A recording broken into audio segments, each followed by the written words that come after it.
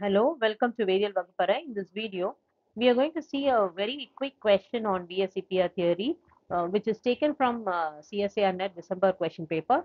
It's a very simple numerical and it is a very easy to be solved problem. But if you are new to my channel, please kindly subscribe to my channel. This will greatly encourage and support me to put more videos, which will be helpful for all students. And if you are new to understanding VSEPR theory, there are fundamental concepts that have been already done by me in on this particular channel. Please go back to the list of videos and then you can find those videos in the list. So let us see the question. According to VSEPR theory, the shapes and geometries of SeF4 and BrF4 minus respectively are.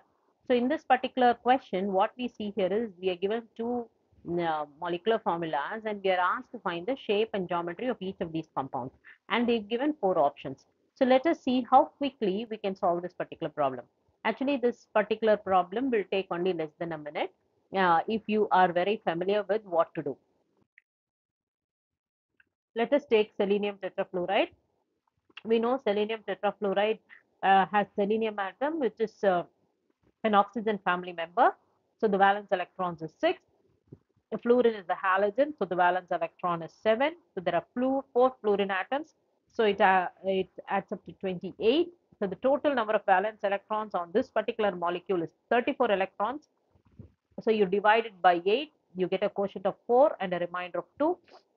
Remainder is divided again by 2 to get a number of lone pairs. So when we add up the bond quotient, which is a bond pair, and the remainder, which is a lone pair, we get the number as 5. So any molecule which has a number of bonds as 5, then it belongs to the basic geometry, which is AX5 type. The AX5 type has a trigonal bipyramidal geometry. So this is how trigonal bipyramidal geometry looks like. So, but then we know that the lone pair of electron will occupy the equatorial position, because only at this position it is at maximum repulsion from one another. Bond angle is 120 degree, and as a result you see here that the lone pair occupies one of the equatorial position, and so the shape looks like a seesaw. So the shape of this particular molecule is seesaw. Now when we take a bromine tetrafluoride to the power minus, so we know bromine and fluorine, both of them are halogens. So it is 5 into 7, which is 35. And then there is one negative charge. So the total number of valence electrons will add up to 36. Then you divide it by 8. So you get a quotient of 4, and the remainder divided by 2 will give you 2 lone pairs of electrons. So the total number of bonds in this particular molecule is 4 bond pairs and 2 lone pairs, which adds up to 6. So the molecules which have 6 bonds belong to the type AX6 type. So the parent geometry is octahedral.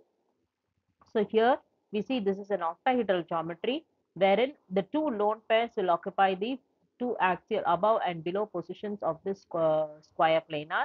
So the geometry of this particular molecule is distorted to a shape which is square planar. So the shape of this particular molecule is square planar, and this is how we can very easily predict the geometry and shape of molecules using VSEPR theory.